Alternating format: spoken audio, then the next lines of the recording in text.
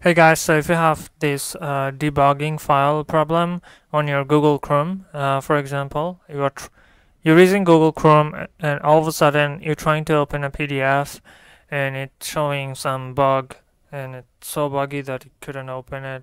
So it especially happened on Chrome, to be honest. If it's my suggestion is try to use the Mozilla Firefox, or you can use the Internet Explorer. All right, so on that case it won't gonna make any impact on this.